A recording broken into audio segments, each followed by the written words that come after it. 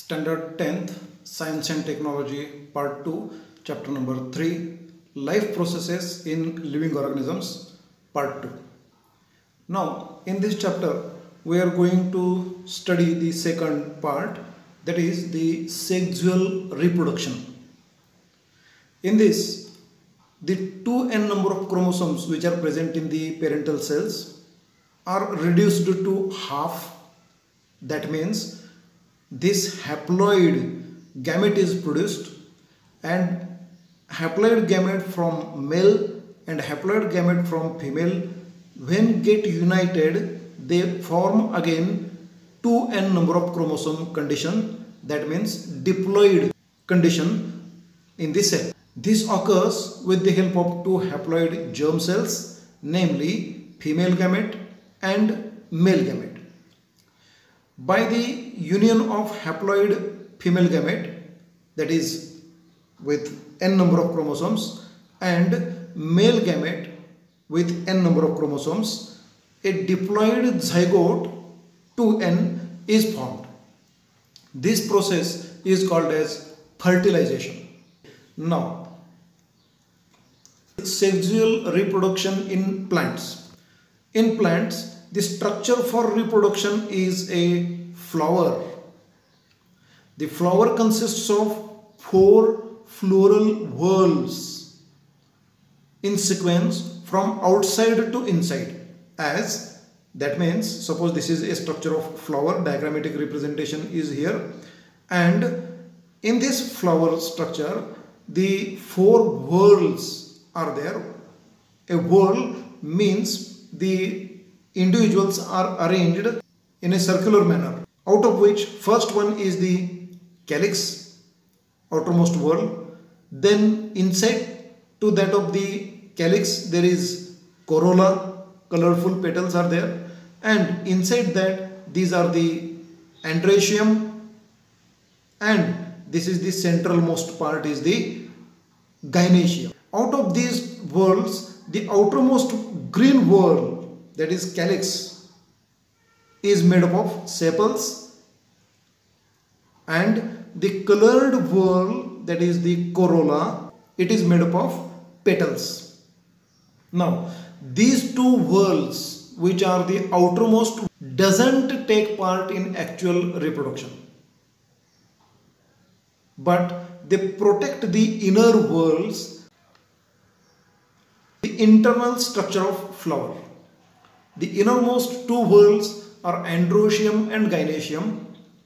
These whorls take part in the actual reproduction, therefore these are called as essential whorls, important whorls. Out of which now we are going to discuss about the Androshim. It is a male whorl consisting of individual subunit called stamen, and Gynesium is the female whorl consisting individual subunit called carpel. Now, what is the meaning of bisexual flower? The flower in which both the Androshim and Gynesium are present. These are called as bisexual flowers. Example is of flower of hibiscus. Unisexual flower, the flower in which out of the both Androshim and Gynesium only one type of whorl is present. If only Androshim is present in the flower, it is called male flower. And if only Gynesium is present, Androshim is totally absent, then it is called as female flower. The stalk which supports the flower is called pedicel. The flowers with pedicel are called pedicellate flower, and some flowers which are without pedicel are called sessile. That means they are directly attached to the stem. Now, again this image is repeated here, and now we are going to study the structure of essential whorls. Now, Androshim, it comprises of stamens. What is the meaning of this stamen? Stamen consists of this thin filament-like structure, also known as filament, and at the tip there is an anther, and this anther is nothing but in Marathi we can call it as परागकोश, की ज्याच्यामध्ये परागकण तयार होणार आहेत. Anther has 4 locules inside it, and the pollen, if we cut it transversely, then these locules can be visible. Pollen grains are developed in the anthers by meiotic divisions. When the anther matures, it bursts to release the pollen grains out. Okay, now the next part is the gynesium. This is the gynesium. It comprises of single or many carpels. In this case, in this structure, a single carpel is shown, but in some cases many carpels may be present in the same flower.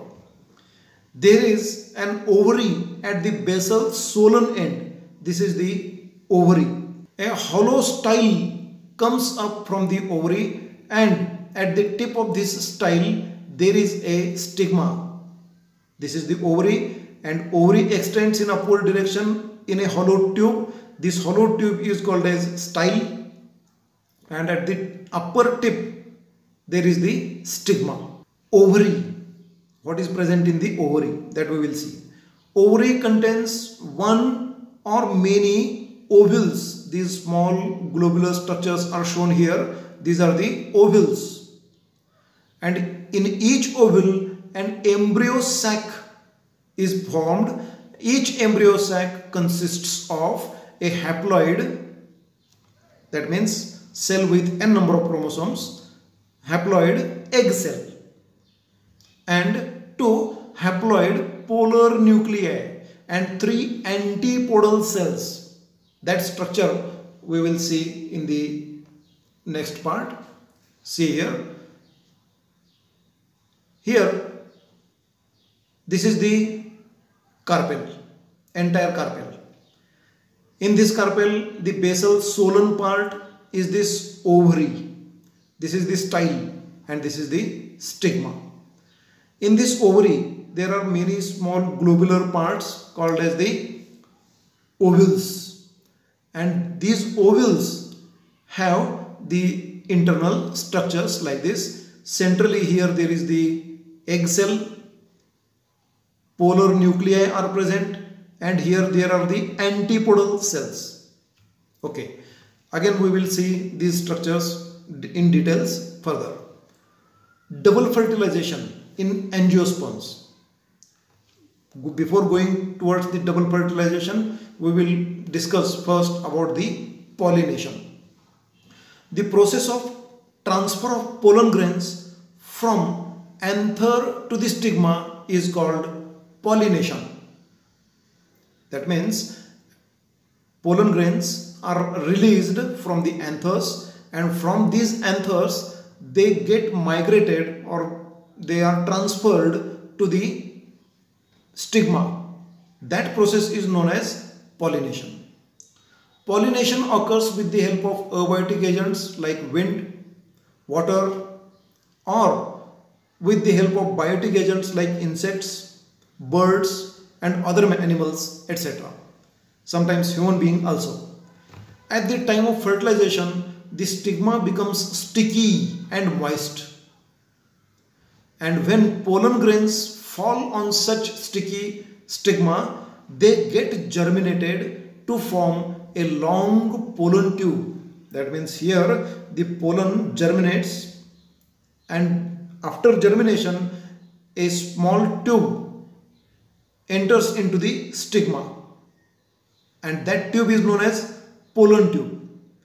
At the same time, the 2 male gametes are also formed, and they get entered into the pollen tube. As the pollen tube gets extended towards the embryo sac through the style, then it carries these 2 male gametes also along with the tip.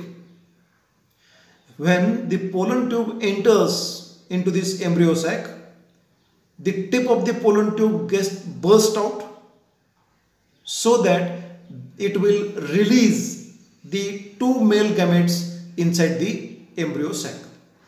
Now,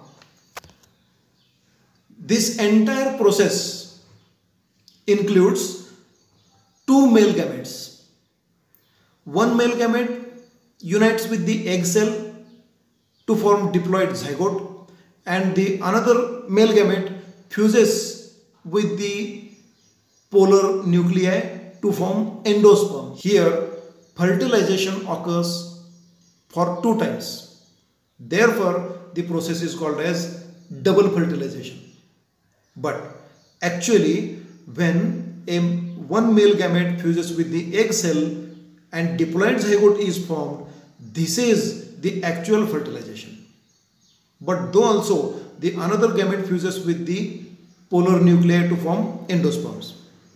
Here, two male gametes unite with the egg cell and the polar nuclei for 2 times. Hence, this process is called as double fertilization. The endosperm is formed in this process. Here, fusion of the polar nuclei and the male gamete leads to the formation of endosperm.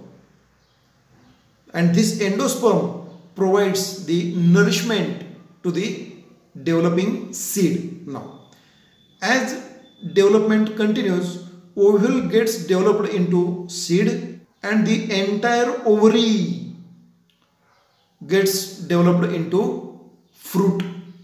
When the seeds along with the fruit fall down from the tree, they get germinated in favorable conditions and a new plantlet starts to grow from it.